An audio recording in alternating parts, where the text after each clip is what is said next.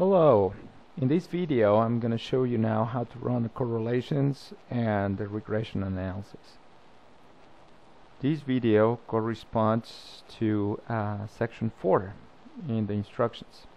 So first I'm going to ask you to run bivariate correlations among the independent variables and the dependent variable to see what's the relationship there. And to do that,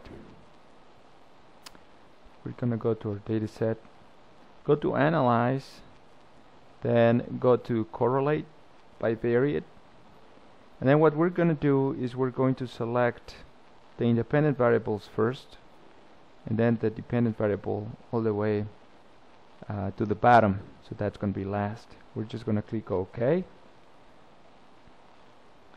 and we're going to see this table. Now in this table, what we're going to see is we're going to focus on the column on the last right. That's why we put the dependent variable at the bottom, so we get that in the last column. And what we want to see is which of the independent variables are related to the dependent variable. To do that, we look at the stars. If there is a star next to this number on top in this box right here, then we know that there is a correlation. Now, is it positive or negative? This is positive correlation. Then we go and see IV-FAM, familiarity, is positively correlated to the likelihood of attending a game, and the same is for the other variables. So all of them are positively correlated. So now that we know that all of these variables are positively correlated, then we know that we can include them into the regression analysis. The regression analysis is going to help us understand which of these variables are more important in predicting the likelihood of attendance.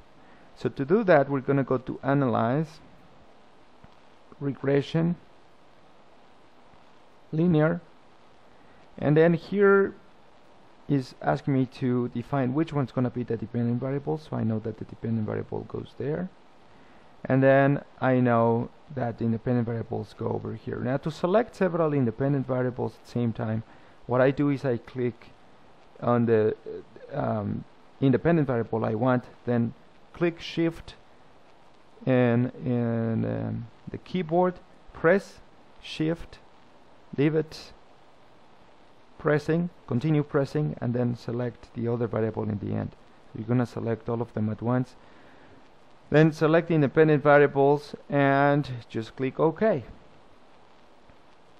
And we're going to get the regression table. So we're going to get the ANOVA table, we're going to get coefficients table. We're going to focus on this table at the bottom. What is that we're going to look for? Well, we're going to look at the last column on the right, this column right here, that it's SIG, that's for significance, that's the p-value. We want values that are very, very low. We want values less than 0.05. The first value corresponds to constant. We're not going to look at the constant, that's not part of the interpretation for this table. We want to see the independent variables, and we see that IV-like has a small value, which is 0, very close to 0. Then IV-FAM is over 0.05. Watching football is higher than 0.05, and expertise is higher than 0.05. So that means those are not predictors, but connection to UTEP is below 0.05, 0.05, I mean. So that's a predictor. So IV-like and connection are the most important predictors of attendance.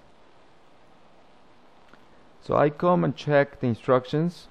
So I have completed the correlations. I know that all of the variables are positively correlated. So all of them go into the regression analysis. So what it means, all of them are related.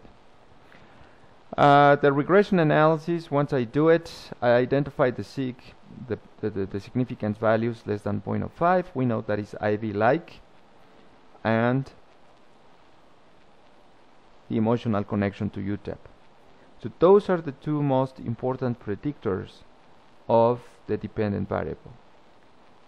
And that's it for this section. Practice first, then move on to the next video.